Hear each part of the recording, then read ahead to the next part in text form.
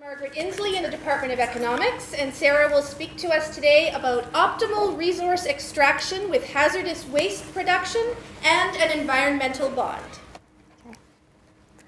Mining activities produce large quantities of waste every day, which is often disposed of into the environment and can cause serious environmental problems.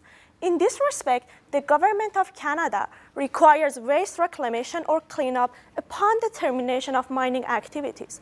However, some firms may go bankrupt by such cleanup costs and externalize their liability costs to the society.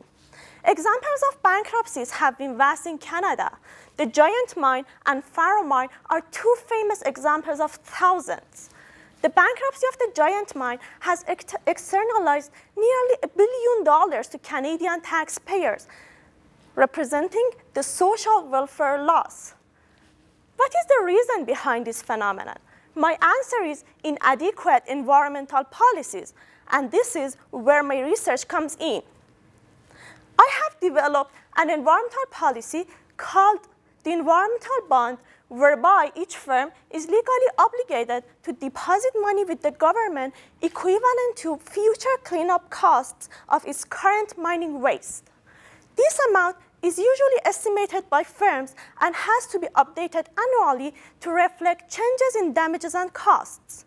The government refunds the firm's deposited money upon a successful remediation. Otherwise, the entire fund will be forfeited and will be used for future reclamation projects. Now, let's consider the Mount Poly disaster. The environmental bonding policy has been implemented, but there is still a shortfall in funds. How come is this possible? I have investigated this and found that this outcome is possible if the bonds fail to reflect the actual cost of cleanup, or if firms underestimate their liability costs.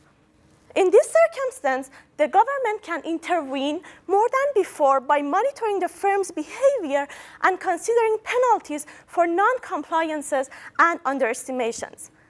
At this point, I want to conclude that the bonding policy that is combined with monitoring and penalties guarantees sufficient funds for future reclamation, mitigates the impacts of a bankruptcy on society, and aligns firms' resource extraction and waste preventive activities with the society's best interests. Thank you.